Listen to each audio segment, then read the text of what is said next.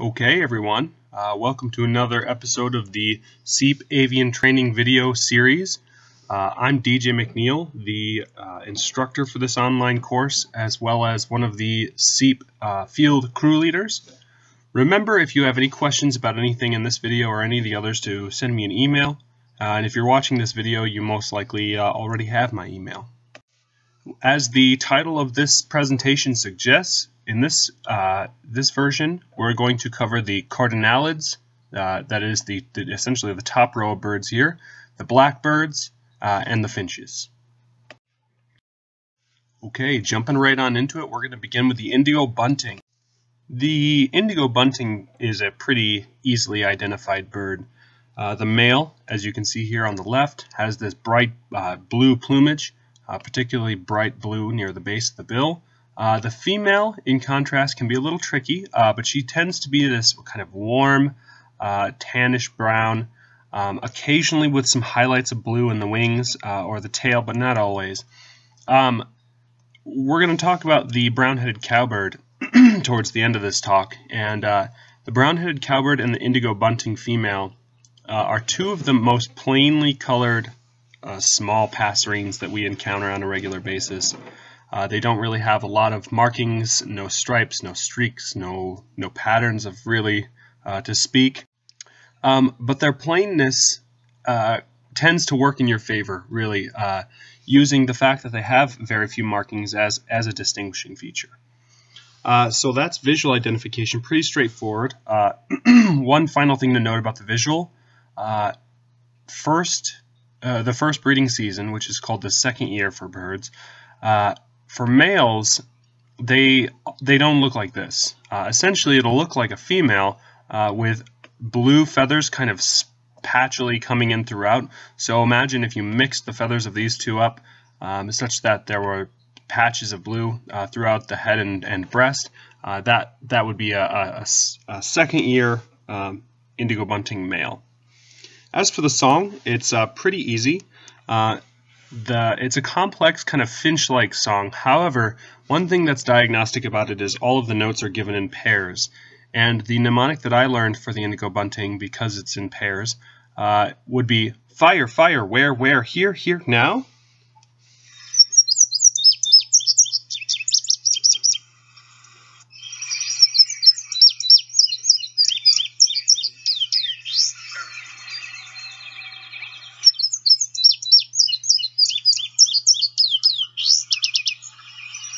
You can hear it's a little bit more complicated than the mnemonic, but it fits reasonably well.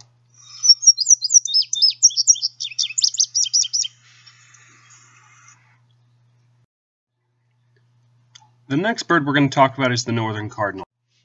For visual identification of the cardinal, it hardly needs much description. Our males are bright red, and our females tend to be pretty much brown. Although the females are brown, they have reddish-colored tail feathers, flight feathers, and a bit on the crest. Both sexes have a red bill, and both sexes have kind of a dark color at the base of the bill, either black or gray for the female. And they're pretty good-sized birds with a very massive bill. They would be really what you would think of as a grosbeak, essentially. The calls are also pretty easy to identify. They're quite variable. That's kind of the tricky thing. However, they all have the same kind of tone and quality to them, these very pretty whistling type notes. And many of them include some sort of pretty in them.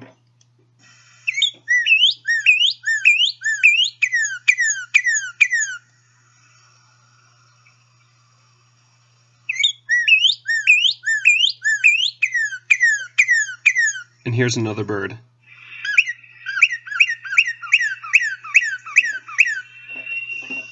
And here's another individual, and notice how rich these notes are.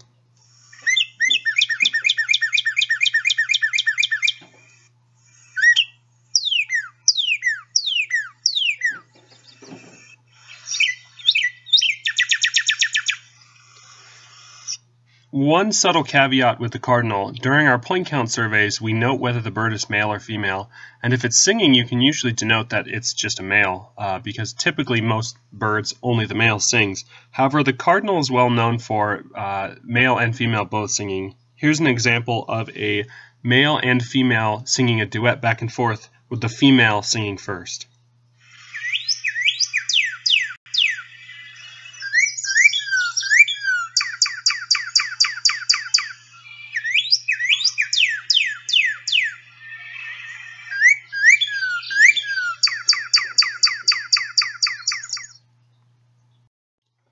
Moving along, the scarlet tanager. Much like the cardinal, the scarlet tanager is pretty easy to identify. Males are bright red, black tail and black wings. Most people are familiar with the red-winged blackbird. I like to think of the scarlet tanager as the black-winged redbird. The female scarlet tanager is essentially a replica of the male. However, the wings have sort of a greenish blush to them. They're still dark, notice. We've got these dark wings. You can even think of them as maybe black wings. But they've got kind of greenish hue to them. And then the bird overall is greenish on the back with a yellow belly. Essentially just a muted down version of the male. The size and shape are roughly going to be the same. As for the vocals, this one's pretty easy. So I'm going to play the American robin for you first, because this is one that I compare to the robin. So remember, the robin has a very like sing-songy, rich, cheerily, cheerio, cheery.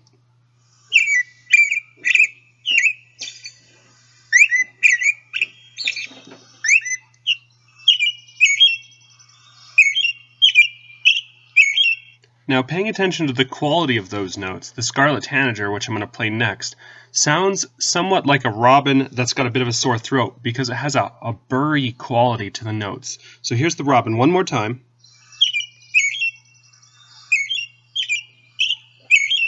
Clear, metallic notes. The scarlet tanager is a little richer and a little burrier.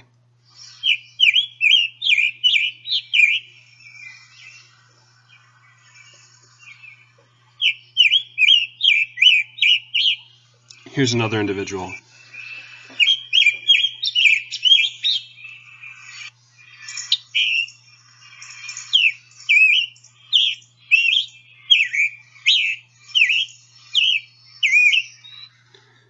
The other note that the scarlet tanager produces, both male and female, is the chick burr.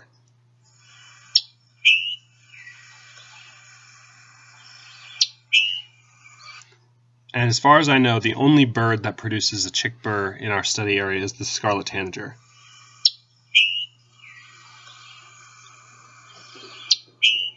They can just produce the chick sometimes.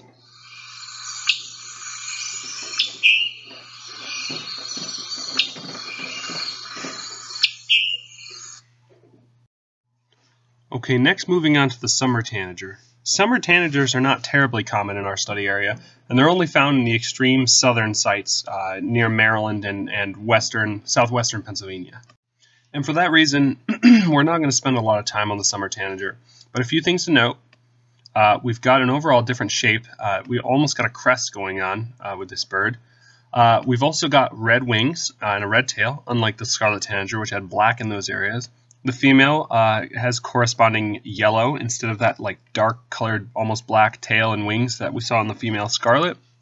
And as for the song, it tends to be sweeter than the scarlet tanager and tends to be a bit less predictable. So here are some summer tanagers.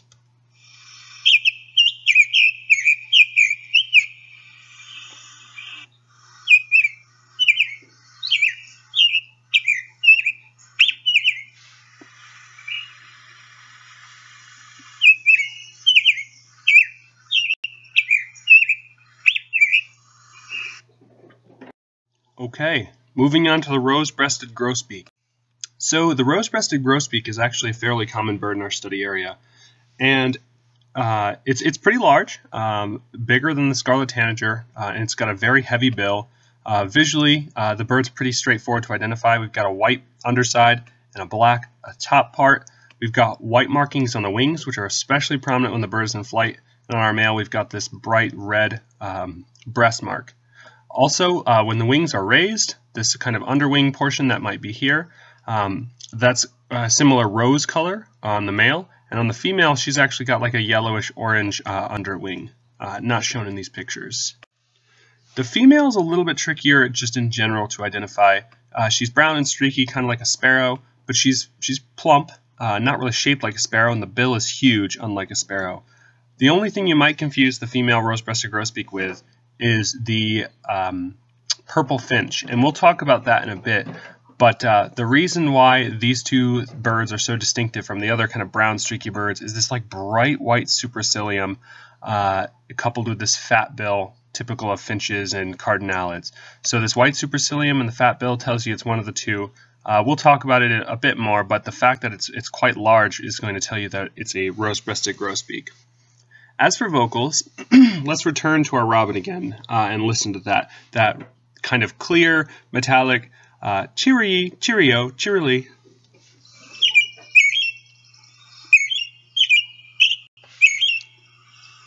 Now, just like our scarlet tanager was a robin that had a sore throat, the rose-breasted grosbeak is a robin that's taken voice lessons. It's much sweeter, it's much just prettier in general. So here is the rose-breasted grosbeak singing almost a robin-like song, but much more beautiful.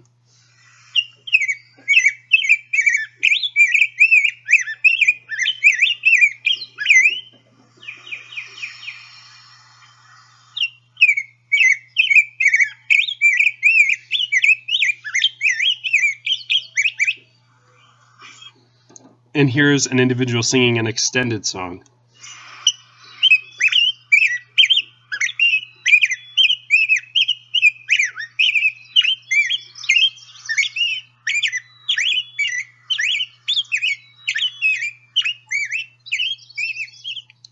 Also note that both the male and the female rose-breasted grosbeak can produce a pick or an eek call. I learned it as a pick call.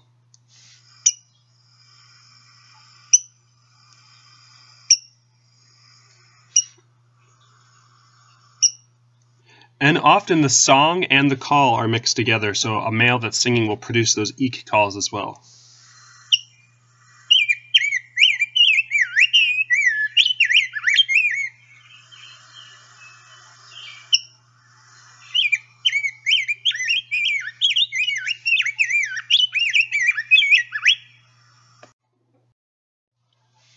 Okay, the Baltimore oriole is another bird that's reasonably common in our study area. They produce a wide array of different vocalizations that we're going to talk about in a minute, but visually it's pretty easy to identify. Both our male and our female are kind of a warm tone, essentially orange in both sexes. And we have orange on the tail on both sexes and some orange on the wings and so forth. The main differences come in the black areas. On our male, we've got a black hood, black wings with white markings. The female, we have similar white markings. However, the black is essentially replaced with grayish brown and even some orange on the nape. Probably also worth noting that the females are quite variable. This one is particularly drab, but some females can have more of a hood and so on and so forth. As for, let's probably note the behavior. These guys tend to stay up in the canopy. In fact, the only time I ever see orioles coming down from the canopy is when they're collecting nesting material. So that's also good to know. But vocalizations, Baltimore orioles are a little bit tricky. The reason that they're tricky is because their calls and songs are so variable, particularly the song. So the male song is some sort of very clear whistle. That tends to be the only real pattern. And they'll either give them singly or they'll give them in a short pattern. The thing that makes it tricky, that's a little deceiving to new birders, is that they often will pick a pattern, like a single male will pick a pattern of whistles and repeat it over and over and over. And you might be tempted to think, okay, that's like the pattern of the song, and you might memorize the pattern and notice that the next male is totally different. The key is not the pattern, but it's the quality of the notes. So it's these clear whistles, and when they're given singly, it's a little easier to tell. So I'm going to play you a number of different males and focus in on the quality of the song, not so much the pattern.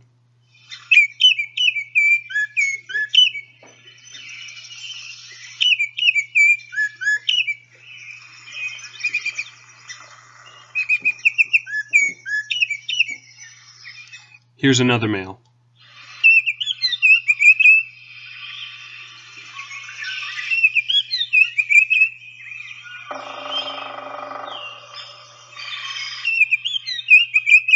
And another male.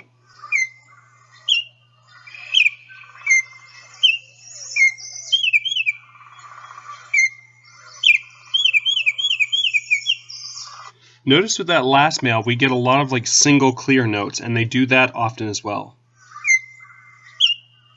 That might be all bird will do.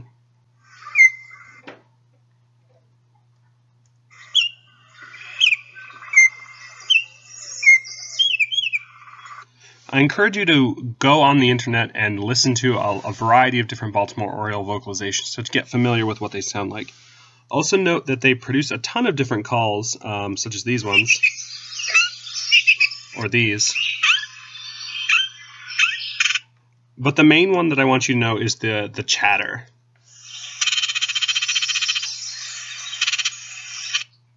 So this is a call of two Baltimore Orioles interacting, and it's kind of an aggressive interaction.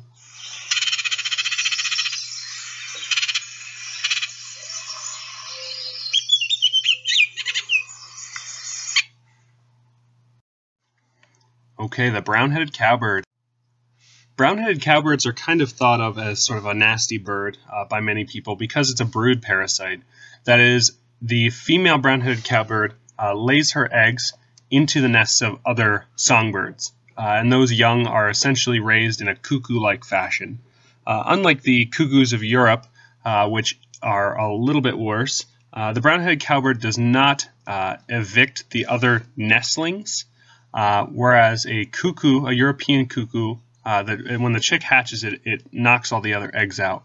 The cowbird steals a single egg when she lays her own. That way the bird doesn't notice that there's a different number of eggs, but the chick essentially hangs out with its nestmates the entire time. Visually speaking, this bird is not terribly hard to identify. Our male is like a glossy black, either green or purplish kind of color. And our female is really plain, a lot like our indigo bunting. We'll talk about this more. The thing to note here is that, unlike an indigo bunting, this bird's quite large. We've got no hint of blue anywhere in here like an indigo, and maybe even faint streaking on occasion. The vocals are also not too hard. The male has this very weird song. It's kind of short and easy to miss. But it's actually very complicated. The bird's producing multiple notes at the same time and produces a gluck gluck glee, or I've also heard it described as gurgle z.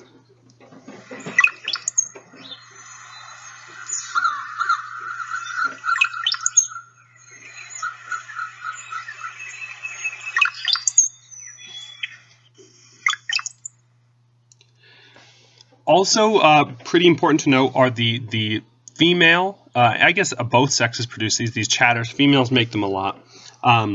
These sort of rising, bubbly trills.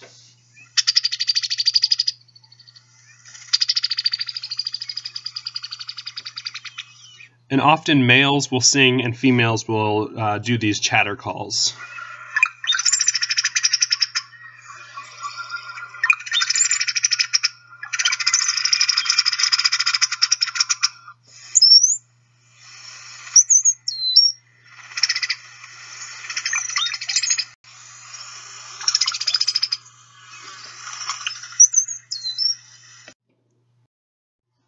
Moving along to the red-winged blackbird, this is a really fun one.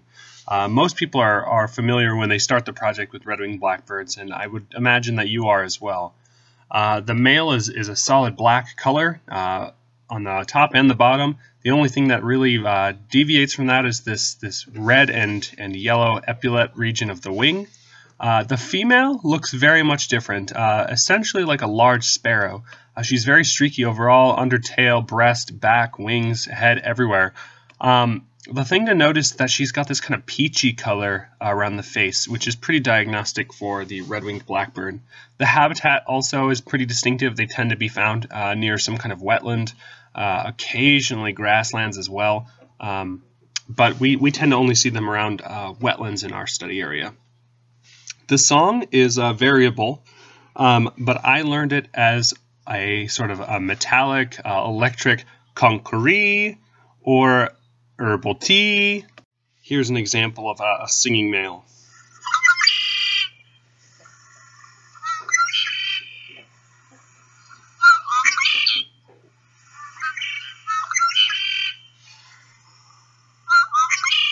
But notice that there's a lot of variation. Here's a different male.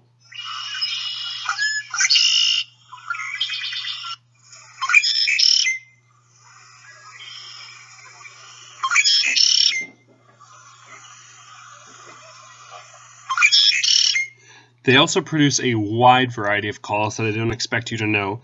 The cluck is probably the best one to know. If I were going to learn one, it would probably be this. And that's given by either sex, but here are a sampling of the other calls that they can produce.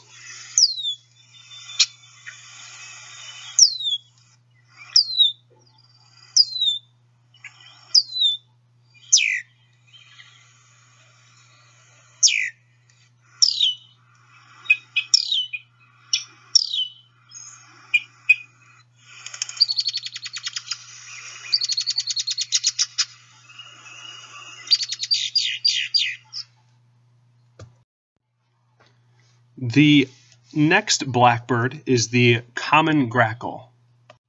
Grackles are pretty cool. They're a very large, very loud blackbird. They tend to have an affinity for conifer trees, but are somewhat of a generalist. It's glossy black overall, has a light-colored iris. Really, actually quite an attractive bird. Males and females are very similar. The male has this large sort of tail that's kind of a weird dimension. It sort of folds down in the center. And the female has a less pronounced version of the same tail, shorter and less deep of a groove in the tail there. The calls, they produce a variety of calls that actually sound like the cluck of a red-winged blackbird. Here's an example of a grackle cluck, which is deeper than that of the blackbird.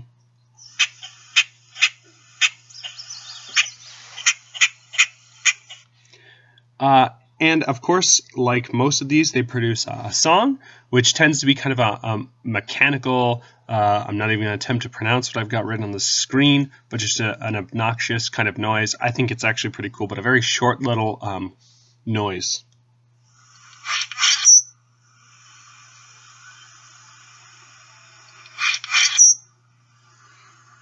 And like many blackbirds, they're quite gregarious, so here's a group of them.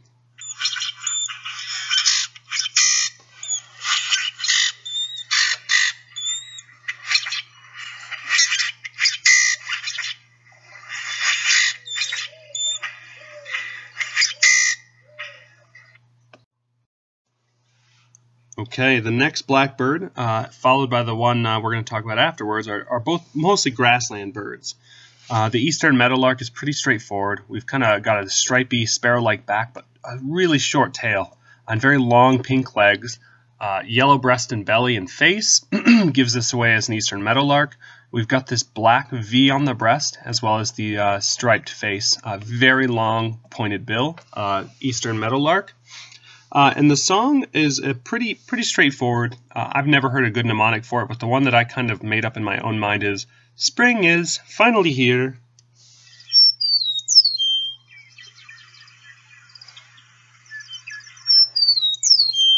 And that pattern is pretty consistent.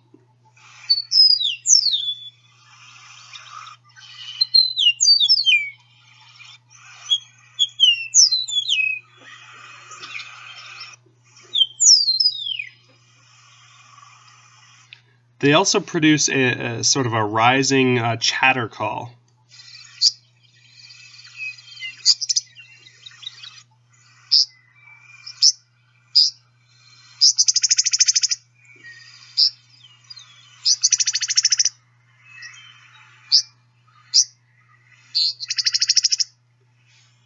It's also probably worth noting that eastern meadowlarks aren't hugely common in our study area, but they're worth knowing, especially in the southern Appalachian region. The final of our blackbirds is the bobolink. Male bobolinks are pretty distinctive, hard to confuse with anything else. We've got a kind of a black front on our bird, an interesting pattern on the wings, black tail. We've got a white rump and a white back, as well as this white mark on the wings, as well as this kind of cream-colored afro. Really strange-looking bird. Our females are a little bit trickier. They look a lot like a sparrow, except we've got a pointed tail, kind of a more slender appearance than the typical sparrow, not as much streaking, excuse me, as well as just kind of this creamy overall color on our bobolink female. The song is also pretty easy. It's just a very beautiful series of rich notes, sounding somewhat like fit, fit, fit, bobolink, bobolink, and just a mixture of those types of things with even more complex notes thrown in that almost to me have a barn swallow type quality. So instead of me attempting to describe it, I'm going to play you several.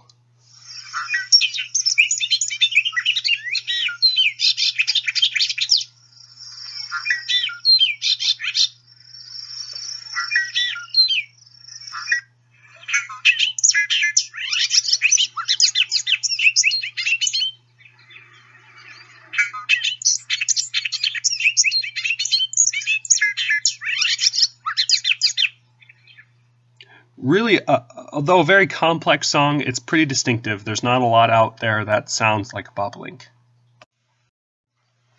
Moving into the finch group, the American goldfinch is a very easy one to identify. We're all yellow on our male and female. Both sexes have darker colored wings and tail. The males, much like some species before, have black wings and tail. Females have sort of a gray-brown. Our male American goldfinch has a black forehead, and the female has a non-colored forehead, essentially just yellow like the base color. Both sexes have kind of these pinkish orange legs and orange bills. Pretty easy to identify. They're pretty stocky little birds, even though they're quite small, warbler-sized birds. They're very fat, and they have pretty short legs, so pretty easy to identify. We're going to start by talking about the vocals with the calls rather than the song, because I think that'll make things a little bit easier. So two calls that the goldfinch produces that are quite distinctive are the baby and the potato chip calls. So here are some of those. That's the baby call.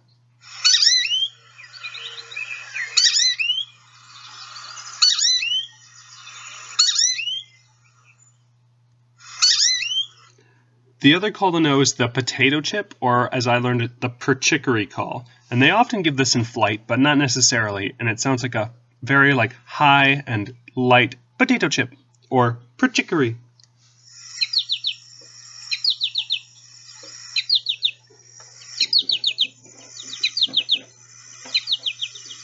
Now the reason we're talking about the calls before we talk about the songs is because the goldfinch's song is very complex.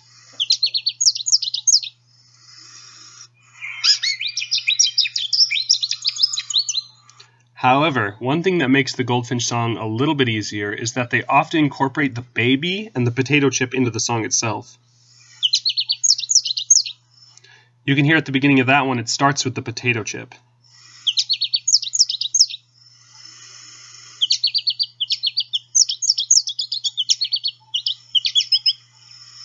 And here's one that begins with the baby.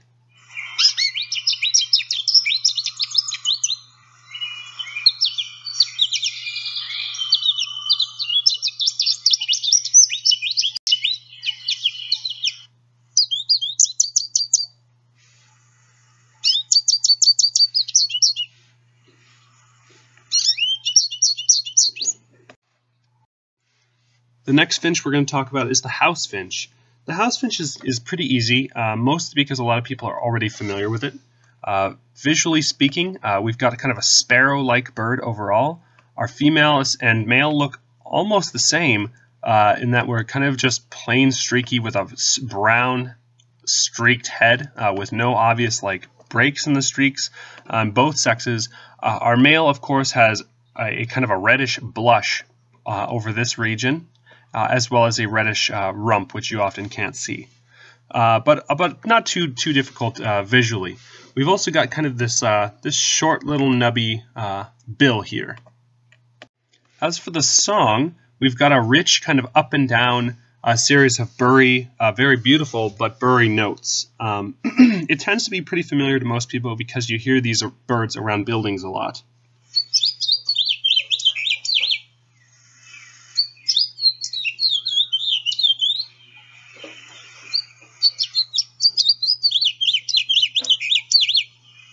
And there are a lot of these rich kind of slurred back and forth notes in the song.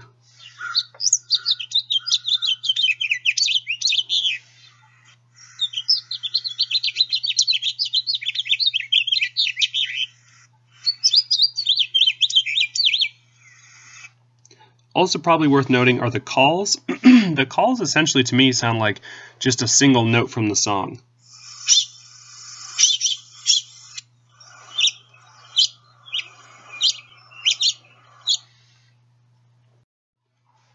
Moving on to the purple finch. Purple finches are a little bit tricky for some people because they look so similar to the house finch. However, on our purple finch we see much more extensive purple, this reddish color, and it's even into the tertiary flight feathers, our coverts, and well down into our mantle. And remember on our house finch how we had a little spot of red down into the rump? This bird has red going all the way down even into the tail feathers, and instead of just being restricted to the breast, we've got this purplish color extending well down into the flanks. Female house finches, or excuse me, purple finches are very similar to house finches. However, remember our purple finch, our house finch had kind of this essentially unmarked head. It was streaked, but it was consistently streaked. On our purple finch, we've got a white collared malar and a very light supercilium. The song is also a little bit tricky, but not too bad. Very similar to the house finch. However, it's richer, it's faster, and it's more slurred. It's much sweeter overall.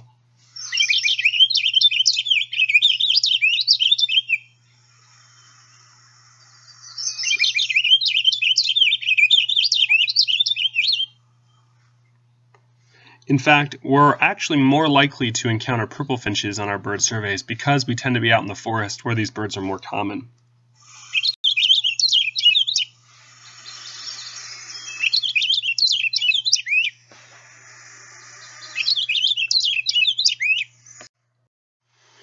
Okay, moving on to our final bird in this video, the pine siskin. Pine siskins are pretty easy to identify. It kind of looks like a house finch or a purple finch maybe, or maybe a sparrow. But the thing that's distinctive is we got clear white wing bars, streaking well down into the flanks like some of the other finches. But these white shafts on the primary flight feathers are actually quite distinctive and easy to see from a long ways away. We also see this very acute tipped bill, almost more like a warbler. So that gives us our pine siskin. They're not terribly common, but we do see them regularly, and the vocalizations are also pretty easy. We've got an electric rising zree, and they produce this often in concert with a song, which we're not going to worry about because they do regularly just produce it on its own.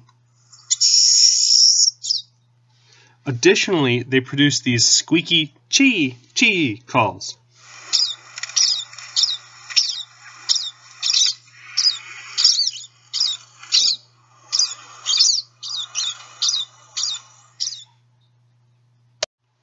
Okay, a couple of birds to review here. As promised, we've got our rose-breasted grosbeak here on the left and our purple finch on the right here. So notice a couple of things here. They're a little tricky because they're both kind of brown and streaky, and both of them have light superciliums and light malars. But on our grosbeak, we routinely have white wing bars, and the streaking is far less extensive than on our purple finch. The final thing to note is the size. The rose-breasted grosbeak is considerably larger than the purple finch. And our second pair of birds that are a little bit tricky are the brown-headed cowbird and indigo bunting. Brown-headed cowbird, shown here on the left, often has these faint streaks, but not always. But the size, again, is quite different. We've got our very small indigo bunting, our large cowbird. Indigo buntings often have just a blush of blue mixed in, which is never found on the cowbird.